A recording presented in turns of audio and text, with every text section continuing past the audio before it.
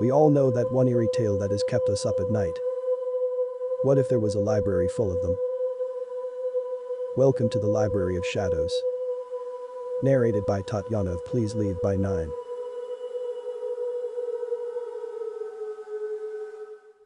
The Scarlet Ibis by James Hurst.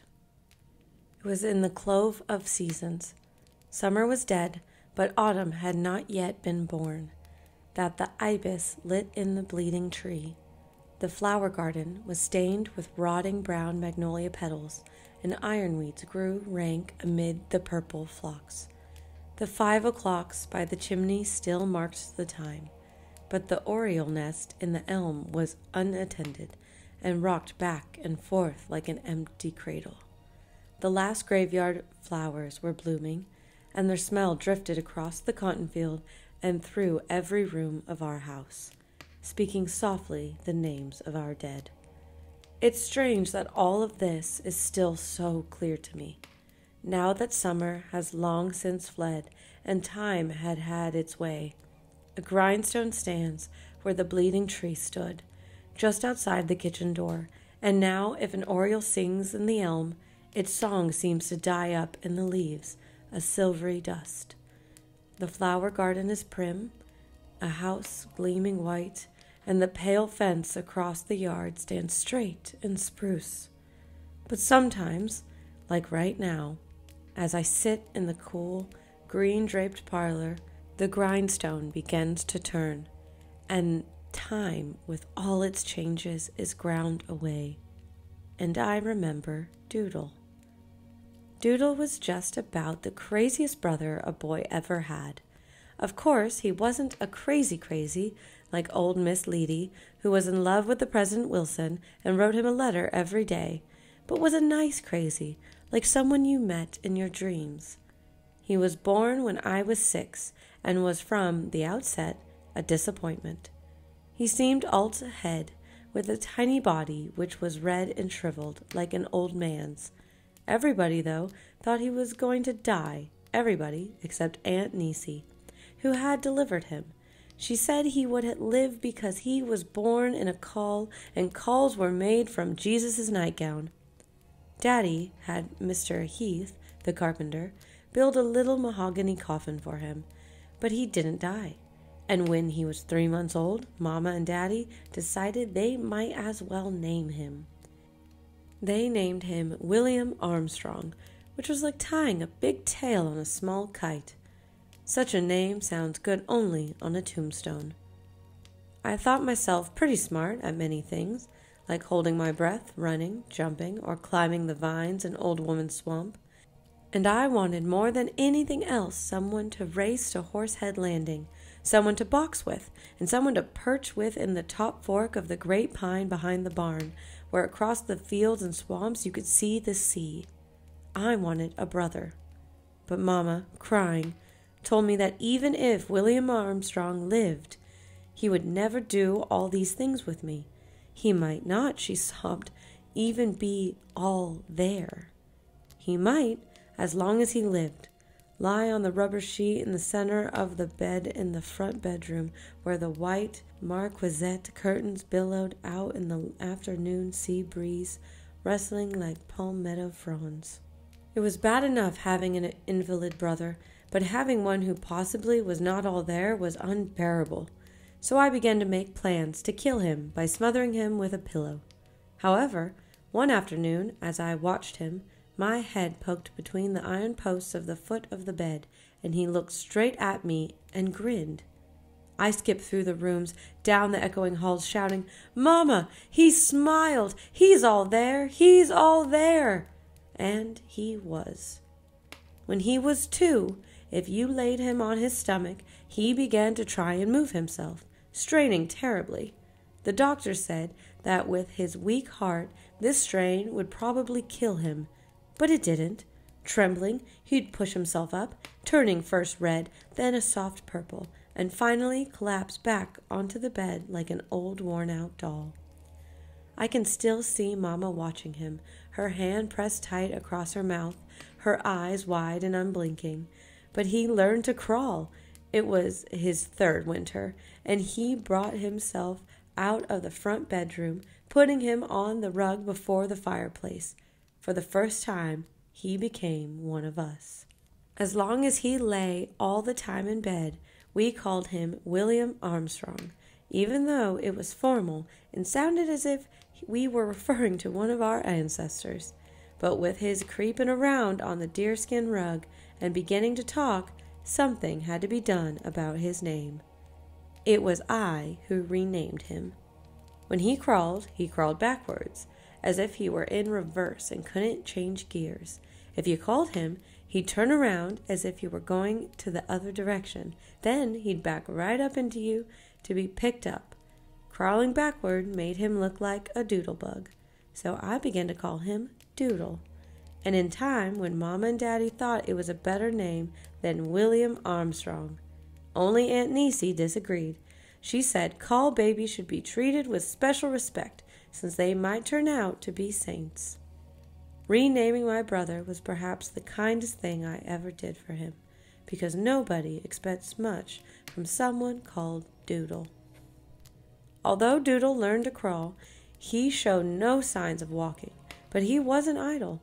He talked so much that we all quit listening to what he would say. It was all about this time that Daddy built him a go-kart, and I had to pull him around. At first, I just paraded him up and down the piazza, but then he started crying to be taken out into the yard, and it ended up by my having to lug him wherever I went. If I so much as picked up my cap, he'd start crying to go with me, and Mama would call from wherever she was, "Take Doodle with you." He was a burden in many ways. The doctor said that he mustn't get too excited, too hot, too cold, or too tired, and that he must always be treated gently. A long list of don'ts went with him, all of which I ignored once we got out of the house. To discourage his coming with me, I'd run with him across the ends of the cotton rows and careen him around corners on 2 wheels. Sometimes I accidentally turned him over, but he never told Mama. His skin was very sensitive, and he had to wear a big straw hat whenever we went out. When going got rough, he had to cling to the sides of the go-kart.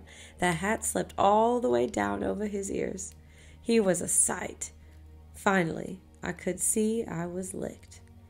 Doodle was my brother, and he was going to cling to me forever, no matter what I did, so I dragged him across the burning cotton field to share with him the only beauty I knew, Old Woman Swamp. I pulled the go-kart through the sawtooth fern, down the green demiss where the palmetto fronds whispered by the stream. I lifted him out and set him down in the soft rubber grass beside a tall pine. His eyes round with wonder as he gazed about him, and his little hands began to stroke the rubber grass. Then he began to cry. "For heaven's sake, what's the matter?" I asked, annoyed. "It's so pretty," he said. "So pretty, pretty, pretty." After that day, Doodle and I often went down to the Old Woman Swamp. I would gather wildflowers, wild violets, honeysuckle, yellow jasmine, snake flowers, and water lilies, and with wire grass we'd weave them into necklaces and crowns. We'd bedeck ourselves with our handiwork and loll about thus beautified beyond the touch of the everyday world. Then, when the slanted rays of the sun burned orange on the tops of the pines, we'd drop our jewels into the stream and watch them float away toward the sea. There is within me, and with sadness I have watched it in others, a knot of cruelty born by the stream of love, much as our blood sometimes bears the seed of destruction, and at times I was mean to Doodle. One day I took him up to the barn loft and showed him his casket, telling him how we all had believed he would die. It was covered with a film of Paris green, sprinkled to kill the rats, and screech owls had built a nest inside it. Doodle studied the mahogany box for a long time, then said, "It's not mine." "It is," I said, "and before I help you down from this loft, you're going to have to touch it." "I won't touch it," he said sullenly. "Then I'll leave you here by yourself," I threatened, and made as if I were going down. Doodle was frightened of being left. "Don't go! Don't leave me, brother!" I cried, and then he leaned toward the coffin, his hand trembling, reached out, and when he touched the casket, he screamed. A screech owl flapped out of the box into our faces, scaring us and covering us with Paris green. Doodle was paralyzed, so I put him on my shoulder and carried him down the ladder, and even when we were outside in the bright sunshine, he clung to me, crying, "Don't leave me! Don't leave me!" When Doodle was 5 years old, I was embarrassed at having a brother of that age who couldn't walk, so I set out to teach him. We were down in Old Woman's Swamp, and it was spring, and the sick sweet smell of bay flowers hung everywhere like a mournful song. "I'm going to teach you to walk, Doodle," I said. He was sitting comfortably on the soft grass, leaning back against the pine. "Why?" he asked. I hadn't expected such an answer. "So I won't have to haul you around all the time." "I can't walk, brother," he said. "Who says so?" I demanded. "Mama, the doctor, well, everybody." "Oh, you can walk," I said, and I took him by the arms and stood him up. He collapsed onto the grass like a half-empty hour sack. It was as if he had no bones in his little legs. "Don't hurt me, brother," he warned. "Shut up, I'm not going to hurt you. I'm going to teach you to walk." I heaved him up again, and again he collapsed. This time he didn't lift his face out of the rubber grass. "I can't do it. Let's make honeysuckle wreaths."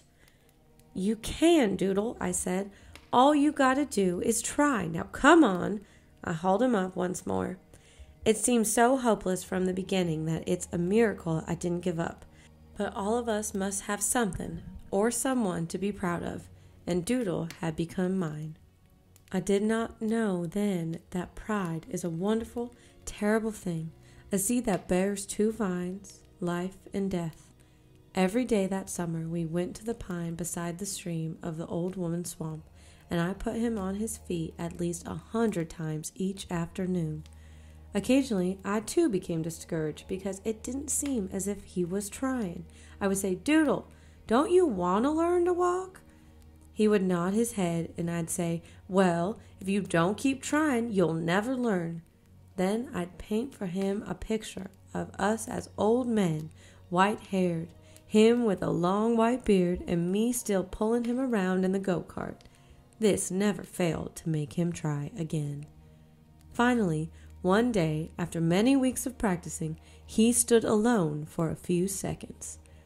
When he fell, I grabbed him in my arms and hugged him, our laughter pealing through the swamp like a ringing bell. Now we knew it could be done. Hope no longer hid in the dark palmetto thicket, but perched like a cardinal in a lacy toothbrush tree, brilliantly visible. "Yes, yes," I cried, and he cried it too, and the grass beneath us was soft and the smell of the swamp was sweet.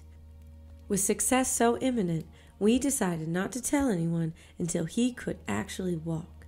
Each day, bare and rain, we snuck into the Old Woman's Swamp, and by cotton-picking time, Doodle was ready to show what he could do.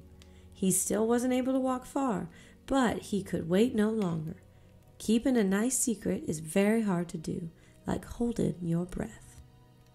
We chose to reveal all on October 8th, Doodle's 6th birthday, and for weeks ahead we mooned around the house, promising everybody a most spectacular surprise. Aunt Niecy said that after so much talk, if we produced anything less tremendous than the resurrection, she was going to be disappointed. At breakfast, on our chosen day, when Mama, Daddy, and Aunt Niecy were in the dining room, I brought Doodle to the door in the go-kart just as usual, and had them turn their backs, making them cross their hearts and hope to die if they peeked. I helped Doodle up, and when he was standing alone, I let them look. There wasn't a sound as Doodle walked slowly across the room and sat down at his place at the table. Then Mama began to cry and ran over to him, hugging him and kissing him. Daddy hugged him too, so I went to Aunt Niecy, who was thanks praying in the doorway, and began to waltz around her. We danced together quite well until she came down on my big toe with her brogans, hurting me so badly I thought I was crippled for life. Doodle told them it was I who taught him to walk, and so everyone wanted to hug me, and I began to cry. "What are you crying for?" asked Daddy, but I couldn't answer. They did not know that I did this for myself, that pride, whose slave I was, spoke to me louder than all their voices, and that Doodle walked only because I was ashamed of having a crippled brother. Within a few months, Doodle had learned to walk well, and his go-kart was put up in the barn loft. It's still there, besides his little mahogany coffin. Now, when we roamed off together, resting often, we never turned back until our destination had been reached, and to help pass the time, we took up lying. From the beginning, Doodle was a terrible liar, and he got me in the habit. Had anyone stopped to listen to us, we would have been sent off to Dick's Hill. My lies were scary, involved, and usually pointless, but Doodle's were twice as crazy. People in his stories all had wings and flew wherever they wanted to go. His favorite lie was about a boy named Peter and had a pet peacock with a 10-foot tail. Peter wore a golden robe that glittered so brightly that when he walked through the sunflowers, they turned away from the sun to face him. When Peter was ready to go to sleep, the peacock spread his magnificent tail, unfolding the boy gently like a closing go-to-sleep flower, burying him in the glorious, iridescent, wrestling vortex. Yes, I must admit it, Doodle could beat me at lying. Doodle and I spent lots of time thinking about our future. We decided that when we'd grown, we'd live in Old Woman Swamp and pick dog tongue for a living. Besides the stream, he planned we'd build us a house of whispering leaves, and the swamp birds would be our chickens. All day long, when we weren't gathering dog tongue, we'd swing through the cypresses on the rope vines, and if it rained, we'd huddle beneath an umbrella tree and play stick frog. Mom and Daddy could come and live with us if they wanted to. He even came up with the idea that he could marry Mama and I could marry Daddy. Of course, one was old enough to know that this wouldn't work out. But the picture he painted was so beautiful and serene that all I could do was whisper, yes, yes. Once I had succeeded in teaching Doodle to walk, I began to believe in my own infallibility, and I prepared a terrific development program for him. Unknown to Mama and Daddy, of course, I would teach him to run, to swim, to climb trees, and to fight. He, too, now believed in my infallibility, so we set the deadline for these accomplishments less than a year away, when it had been decided Doodle would start school.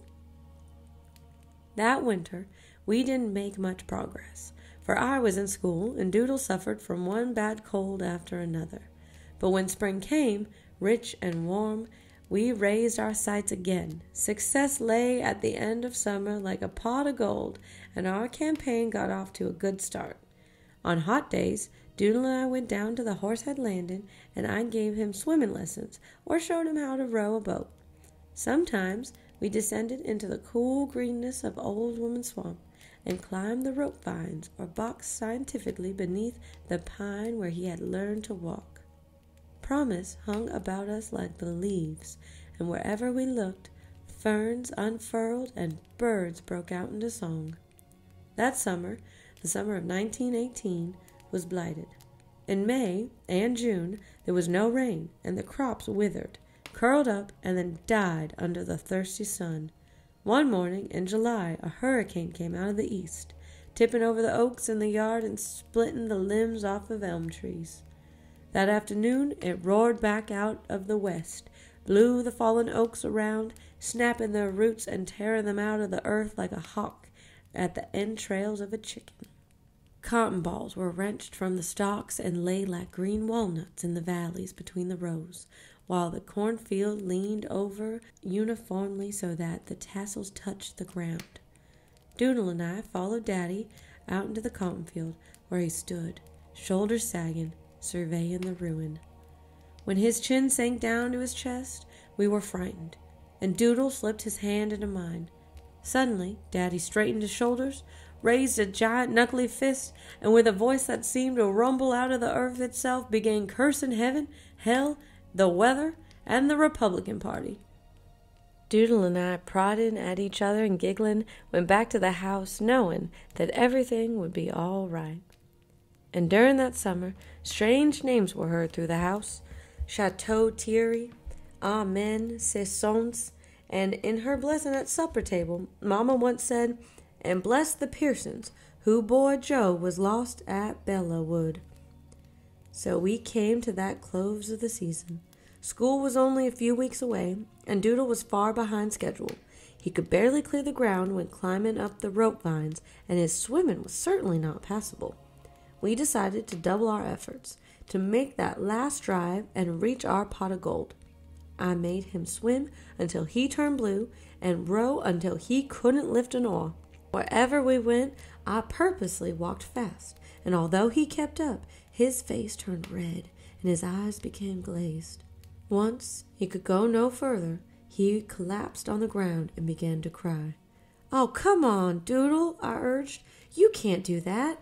You want to be the different from everybody else when you start school? Does it make a difference?" "It certainly does," I said. "Now come on." I helped him up. As we slipped through dog days, Doodle began to look feverish, and Mama felt his forehead, asking him if he felt ill.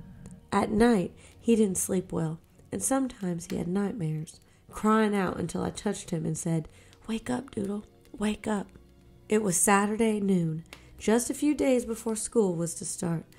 I should have already admitted defeat, but my pride wouldn't let me. The excitement of our program had now been gone for weeks, but still, we kept on with a tired dogness. It was too late to turn back, for we had both wandered too far into a net of expectations and had left no crumbs behind.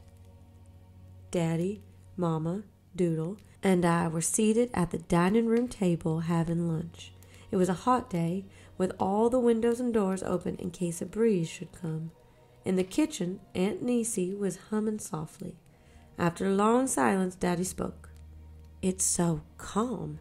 I wouldn't be surprised if we had a storm this afternoon." "I haven't heard a rain frog," said Mama, who believed in signs, as she served the bread around the table. "I did," declared Doodle, "down in the swamp." "He didn't," I said contrarily. "You did, huh?" said Daddy, ignoring my denial. "I certainly did," Doodle reiterated, scowling at me over the top of his iced tea glass, and we were quiet again. Suddenly, out in the yard, came a strange croaking noise. Doodle stopped eating, with a piece of bread poised ready for his mouth. His eyes popped round like two blue buttons. "What's that?" he whispered. I jumped up, knocking over my chair, and had reached the door when Mama called, "Pick up that chair, sit down again, and say excuse me." By the time I had done this, Doodle had excused himself and slipped out into the yard. He was looking into the bleeding tree. "It's a great big red bird," he called. The bird croaked loudly again, and Mama and Daddy came out into the yard. We shaded our eyes with our hands against the hazy glare of the sun and peered up through the still leaves. On the topmost branch, a bird, the size of a chicken, with scarlet feathers and long legs, was perched precariously. Its wings hung down loosely, and as we watched, a feather dropped away and floated slowly down the green leaves. "It's not even frightened of us," Mama said. "It looks tired," Daddy said, "or maybe sick." Doodle's hands were clasped at his throat, and I had never seen him stand still so long. "What is it?" he asked. Daddy shook his head.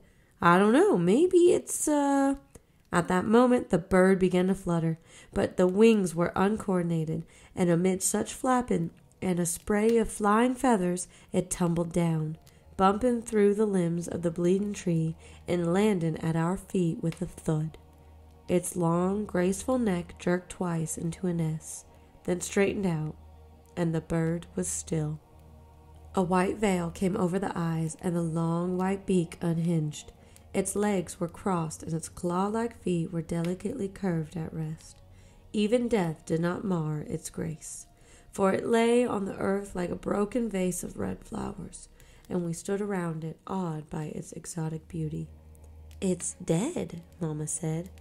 "What is it?" Doodle repeated. "Go bring me the bird book," said Daddy.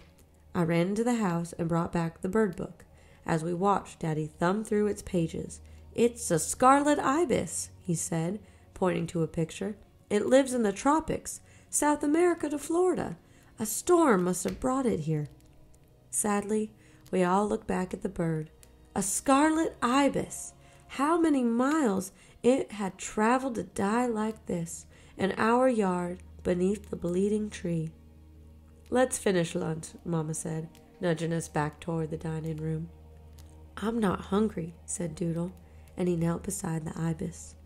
"We've got peach cobbler for dessert," Mama tempted him from the doorway. Doodle remained kneeling.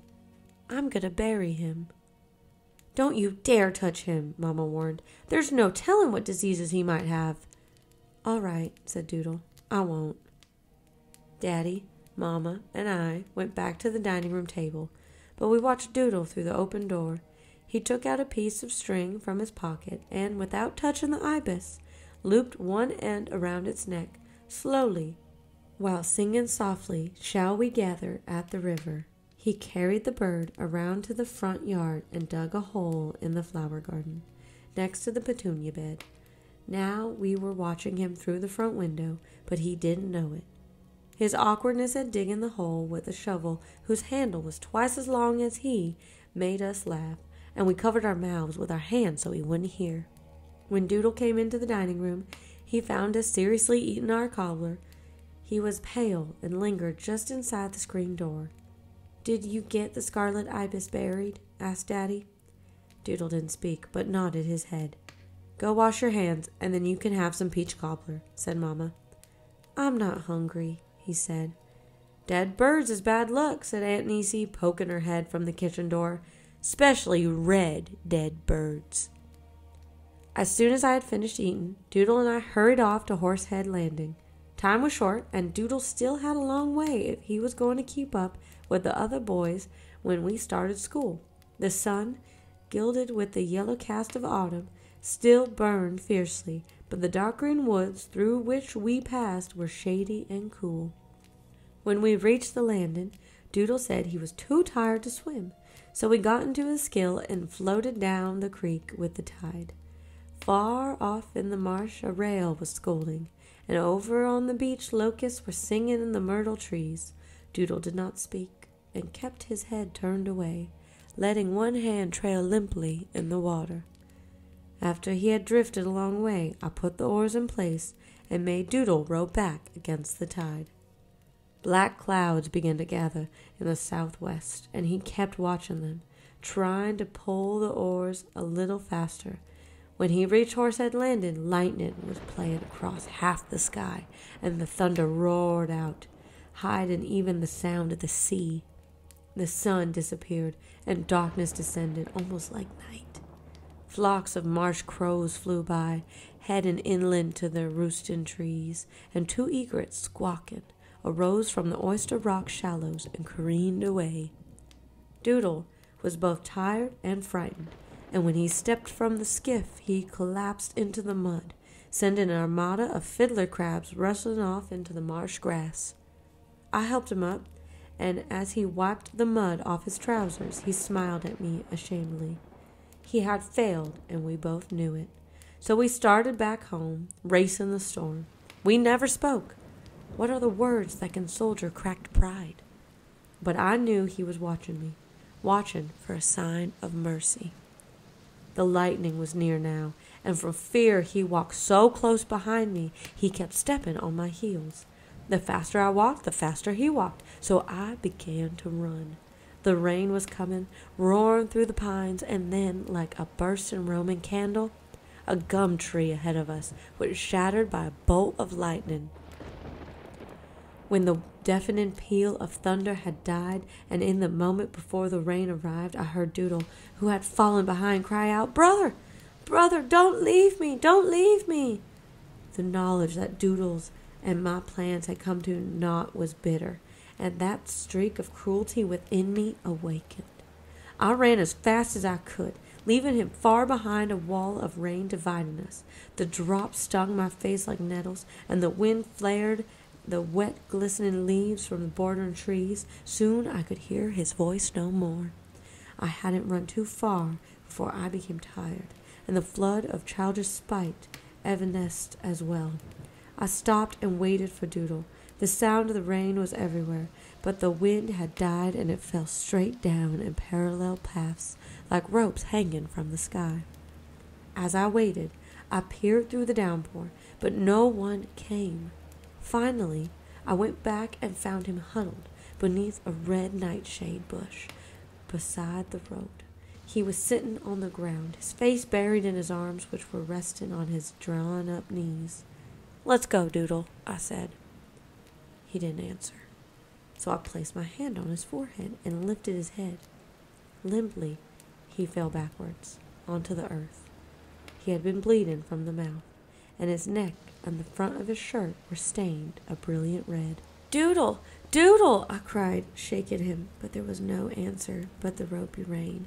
He lay very awkwardly, with his head thrown far back, making his vermilion neck appear unusually long and slim. His little legs, bent sharply at the knees, had never before seemed so fragile, so thin. I began to weep, and the tear-blurred vision in red before me looked familiar. "Doodle!" I screamed above the pounded storm and threw my body to the earth above his. For a long, long time, it seemed forever, I lay there crying, sheltering my fallen Scarlet Ibis from the heresy of the rain.